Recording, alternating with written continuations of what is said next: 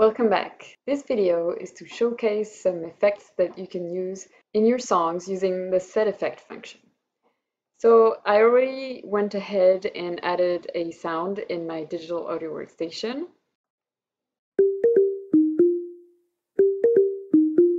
It's pretty plain, so you can hear the effects on the sound. So let me close the sound browser and open the curriculum. You're going to click on Reference and every effect explained in detail. So here you can see that there are 16 different effects that you can use. I'm going to show you 3 examples. First example, we're going to look at delay. So delay is similar to an echo. And so whenever you click on an effect page, you're going to have the title, which is going to be the name of the effect, and then a table with the different possible parameters. For each line, you have the parameter name, its description, default value, and then, very importantly, the minimum and maximum value. So let us try something. I'm adding a setEffect here under my fit media. I'm placing it for track number 1 because the sound I have is on track number 1, and I want to use the effect delay. So let me type delay. The parameter that I'm going to choose is delay time, and the value is the amount in milliseconds that the original track is delayed.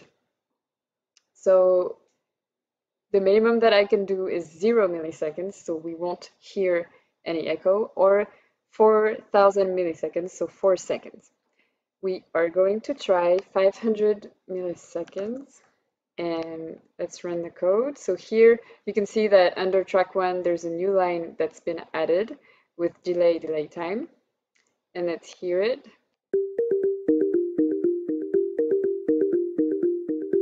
So you can clearly hear an echo. Depending on the amount of delay time that you've had, it's going to sound more or less good. But if we try, for example, 300 milliseconds,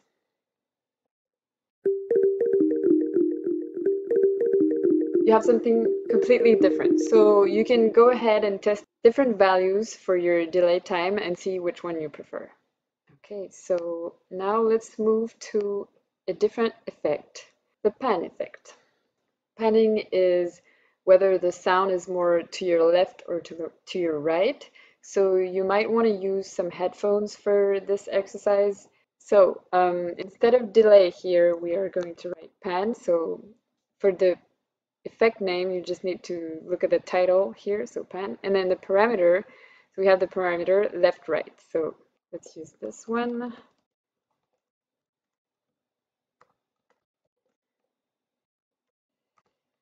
And so the value can be between -100 and 100. So I'll try -100 so you can see what it sounds like.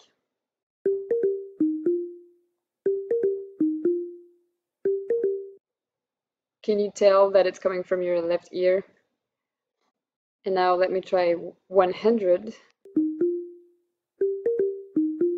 You should hear it coming from your right ear. And so I'm going to show you how to use this with the other setEffect block. So remember, there are 2 setEffect blocks, one that has 4 parameters and one that has 7. So let's use the 7 parameters one.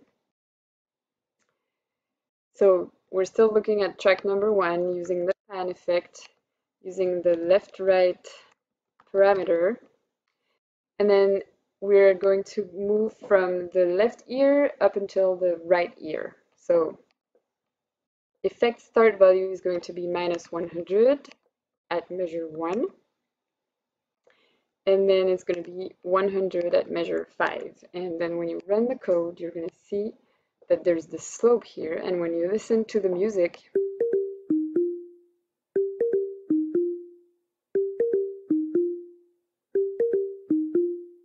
you should be able to hear it move from left to right. So the third effect that I want to show you is the bandpass filter. So this is going to make your music sound either with a higher or a lower pitch. So let me delete this setEffect and add a new one. So we're still on track number 1. The effect type is bandpass.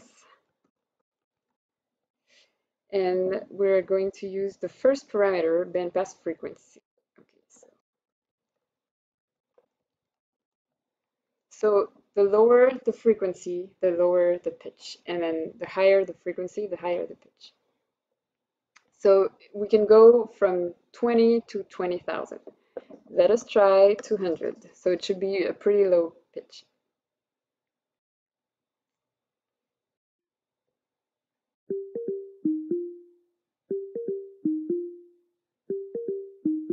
Now let's hear the difference when we put in 2,000.